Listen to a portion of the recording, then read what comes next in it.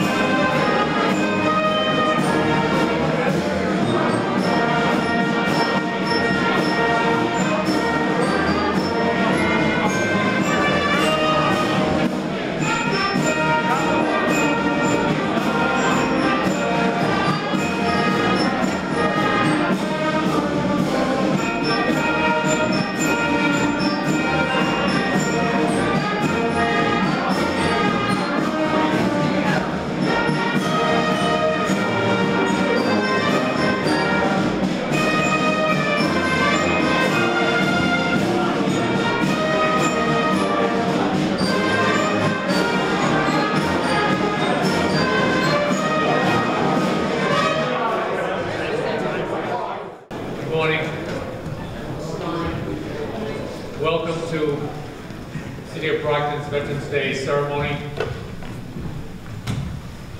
At this time, I would ask for the posting of colors. It should be done by the Brockton High School JROTC. Detail, out, 10, hook. Detail, post, for colors.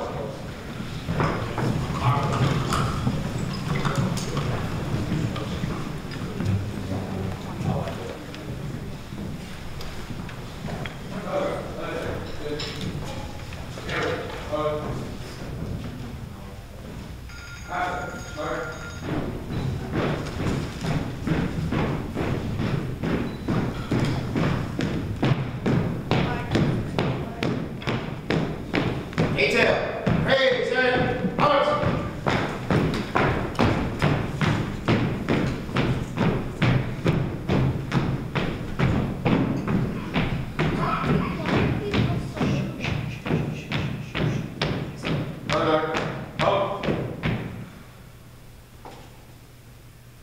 Ready, face, post. Colors.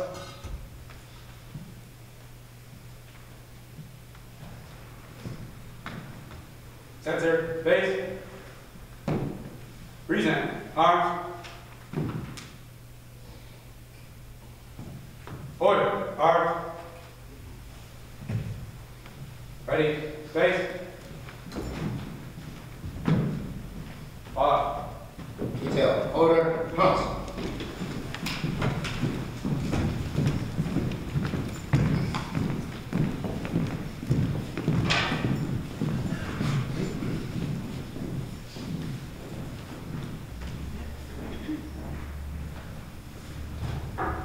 At this time, we'd like to introduce a special guest with us this morning.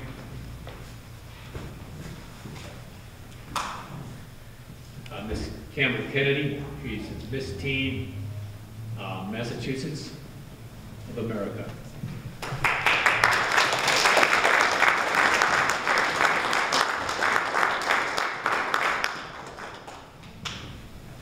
Detail, parade, press.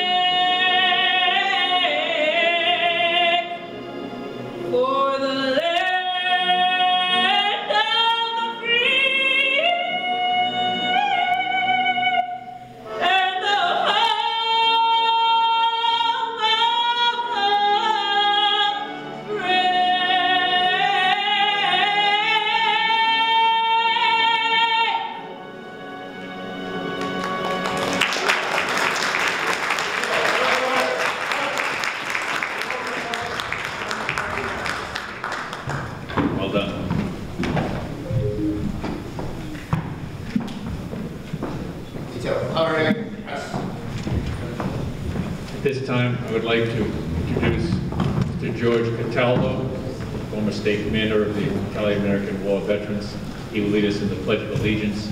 I believe he'll be accompanied by some Boy Scouts.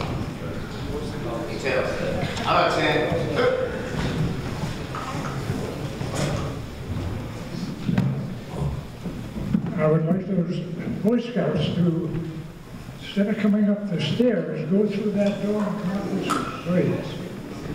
Right through there, take a right-hand turn.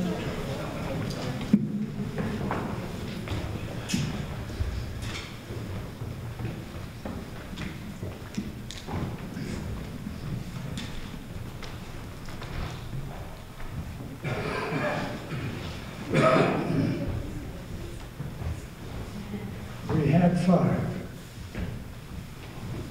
You ready, boys? Please remove your hats unless you're in uniform, please. I pledge allegiance to the flag of the United States of America and to the republic for which it stands, one nation, under God, indivisible, with liberty and justice for all. 2.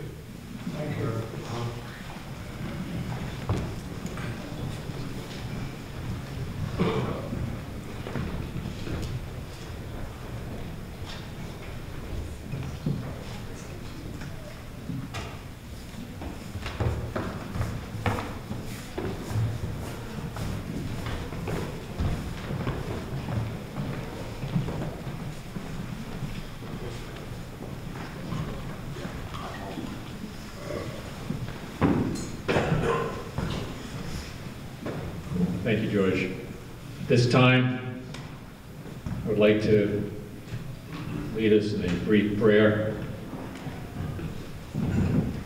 For our Commander-in-Chief, President Trump, and our political and military leaders, that they may tirelessly seek peaceful settlements to international disputes, that the Lord may preserve the members of our Army, Navy, Marines, Coast Guard, and Air Force from all harm, that even in war we may keep clearly before us the defense of all human rights, especially the right of life, liberty, and the pursuit of happiness, that the families, relatives, and friends of our military members may be strengthened in this time of concern and anxiety, that the Lord may help families with men and women in the armed forces to cope with daily challenges in the absence of their loved ones, that our homeland will be preserved from violence and terrorism, that the nations of the world will seek to work together in harmony and peace, that the hearts of all men and women will be moved to pursue true peace and justice.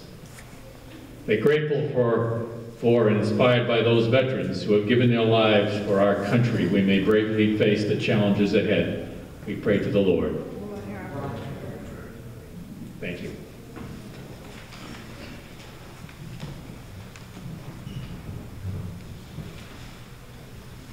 This year marks the 100th anniversary of the armistice of the Great War.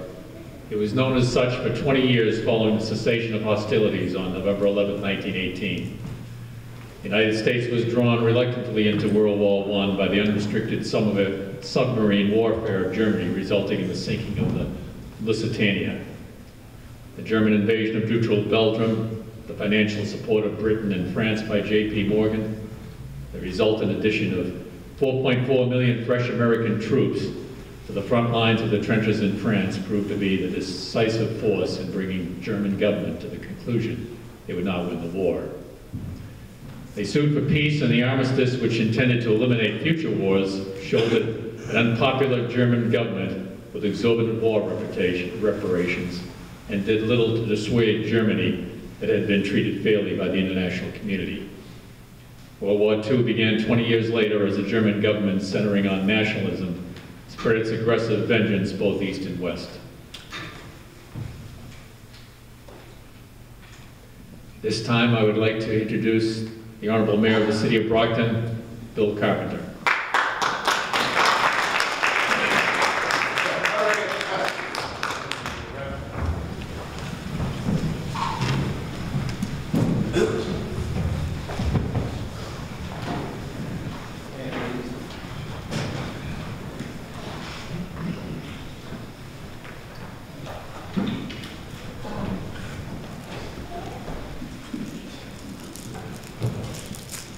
Very unusual for me to have to adjust the microphone up.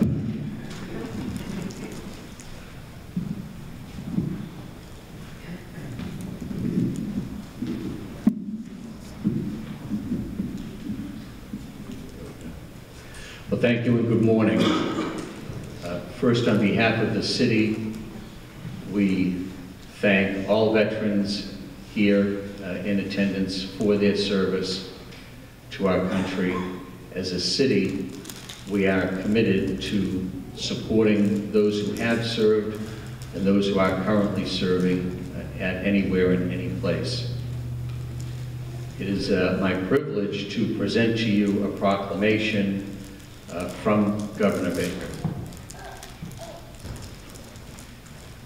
Whereas since the Commonwealth's colonial days, thousands of men and women have served our country in defense of freedom and liberty, and whereas on November 11th, 1918, the armistice was signed in the forest of Compiègne by the Allied nations in Germany, ending World War I, the war to end all wars, after 4 years of conflict. And whereas since that day, every November, people from around the nation have gathered to honor our veterans. And whereas there are approximately 388,000 veterans living in Massachusetts, and whereas today we are reminded of the great sacrifices and contributions our veterans have made to our country, and whereas we honor and salute those who served our country throughout the generations with honor, patriotism, and courage, and whereas it is appropriate that all Massachusetts citizens remember the bravery of those who served their country, so that their dedication and sacrifices serve as a reminder of the cost of our freedom. And whereas in November 2018, the world will commemorate the 100th anniversary of the armistice that ended the fighting in World War I at 11 a.m., November 11th, 1918, the 11th hour of the 11th day of the 11th month. Now therefore I, Charles D. Baker, Governor of the Commonwealth of Massachusetts, do hereby proclaim November 11th, 2018 to be Veterans Day, and urge all the citizens of the Commonwealth to take cognizance of this event and participate fittingly in its observance. And so fitting that we honor our veterans here in this building on the 100th anniversary of the armistice, in a building that was built for the veterans of World War I. Thank you.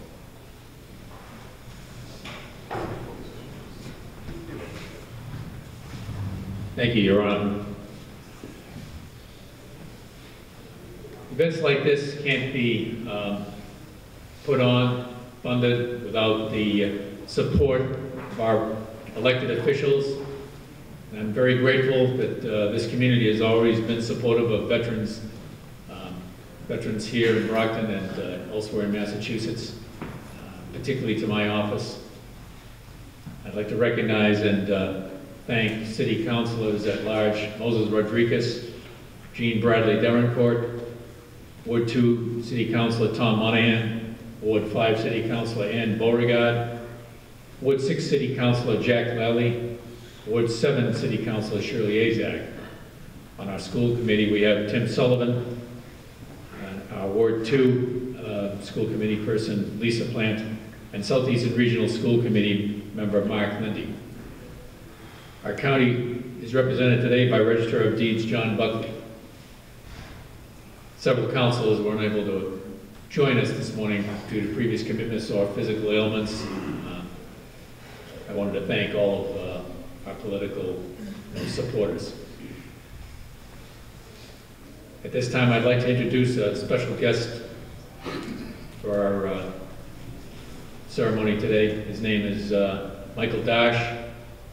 He's a retired First Sergeant United States Marine Corps. He's also Assistant Court Clerk here in Brockton. And he's going to speak to you about his experience in the military. Thank you.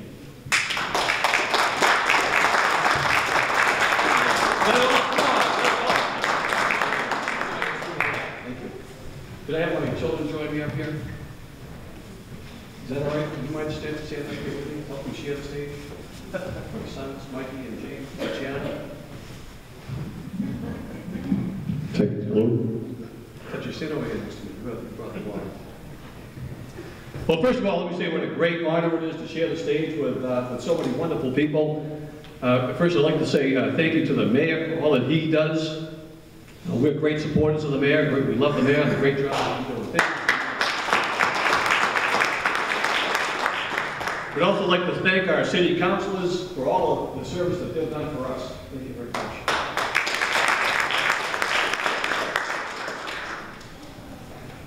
Is it all right if I say something humorous before we start? No. It's Veterans Day, and I'm a veteran, so I should be able to say something. But Mr. Farrell, who invited me on Friday, he told me that he's looking forward to seeing me and the Scouts. He said, I hope that you're coming because you're the guest speaker. I said, well, okay. Well, but he also told me, he gave me 2 rules. He said, number 1, be brief. And number 2, he said, don't forget to mention the other branches of the service, because Marines are like that. They're like the Catholics in heaven. They think they're the only ones there sometimes. But I want to tell you something humorous. The other day, I was at the gun range with my good friend Joe Prosper, our Scoutmaster from Troop 2000. And there was an Army guy. This is not a joke, this is a true story. There was an Army guy at the range with us, and it didn't take very long for the Army guy and the Marine guy to start having jokes about each other's ranges. And the Army guy said, do you know how you can tell if a man was in the Marines? I said, no, how do you know if a man was in the Marines? He said, don't worry, he'll tell you. But Veterans Day is a day of great reflection, a time to remember all of the men and women who served in combat. But for me, it's not just a time to remember the folks who have served in combat, but to remember all of our veterans. And anybody who knows me, although we are pro-Marine in our family, although it looks like we have a future soldier next to me, we're very pro-Marines. Friends of mine will tell you that everywhere I go, if I see a gentleman or a woman with a military cap, whatever branch that they served in, I always extend my hand and I always say, thank you for your service. And I've done that my whole life. And I come from a long line of veterans. Both my grandfathers were in the military, they were World War II. And one grandfather, he served over 30 years in the Navy. My father was a Korean War veteran. He's 88 years old, still with us, thank God. I have two uncles who were Vietnam veterans. One of them was a Korean Marine, both of them Marines. My older sister was also in the Army. So we have always loved our veterans. I was talking to my father about this great honor to be able to speak today in the War Memorial Building and trying to come up with some ideas of what I might be able to add to the event. And he reminded me that the veterans did not always have the great love that they have today. He reminded me that, of course, in World War II, the entire country was behind the war effort. Everybody supported the war. Everybody supported the troops overseas. And back home in America, everybody did their part. They had rations. Where's Mr. Cataldo? Is Mr. Cataldo still here? I mean, he could tell us that they rationed gasoline, they rationed sugar and milk and other things. So everybody participated. And when those troops came home from World War II, they were greeted by thousands and thousands of people. They had parades all the way across the country. Thousands of people welcomed these heroes home, as they should have. My father told me that when he came home from the Korean War, and keep in mind, the Korean War was about 3 years, and 53,000 people lost their lives over there. But he told me he came home to silence. So he pointed out to me that our love for the military has gone in waves. But my father reminded me that the Korean War veterans came home, there were no parades, there were no political speeches. He tells me that they came home, they put their duffel bag away, put the uniforms in the duffel bag, put on their work clothes and went to work. But he reminded me that the Vietnam veterans had it even worse. My father said, at least we came home to silence. The Vietnam veterans came home to, and we all know the story, anybody of age knows the story of how poorly the Vietnam veterans were treated. How many Vietnam veterans are here in the hall? Raise your hand, please. Let's hear it for our Vietnam veterans.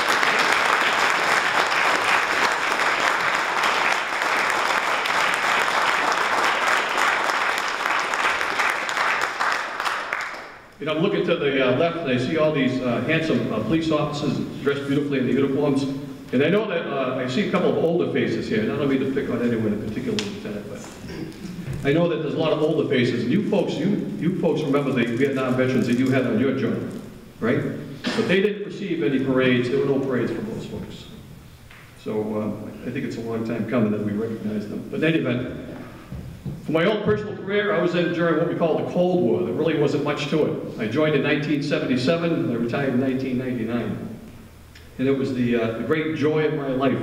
So I was in during peacetime, so I probably sacrificed the same as a lot of peacetime veterans sacrificed. I missed the death and the burial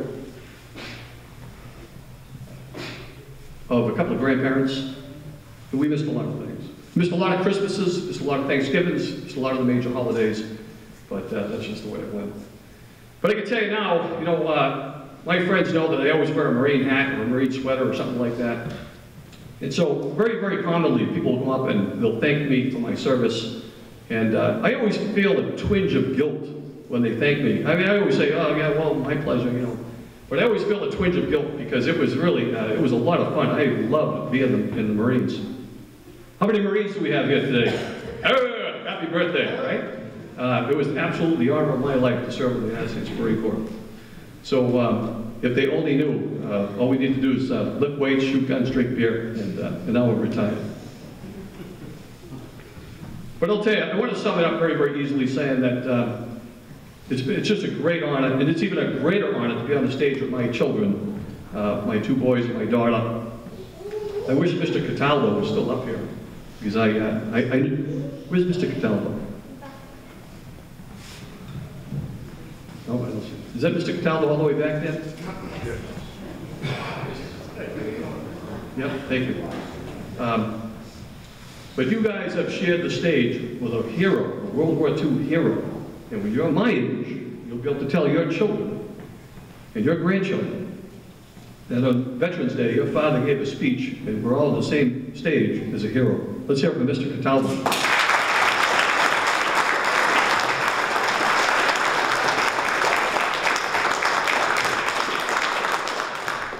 So let me leave with this thought. President Reagan summed it up best. President Reagan said that some people spend their whole lives wondering if they've made a difference in this world. He said, veterans don't have that problem. So can I ask everybody to stand? Can everybody stand? Ask everybody to stand. And at this time, can I give you all, and please help us give all of our veterans a great round of applause. Thank you very much.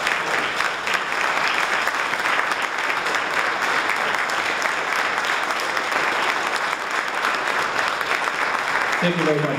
Thank the veterans every day. Don't wait till Veterans Day. Thank you.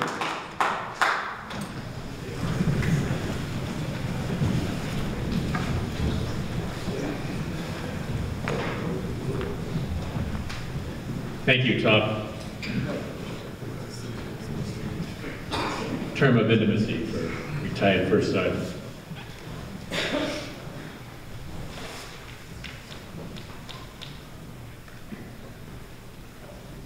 At this time, I would ask the VFW Color Guard for volley salute.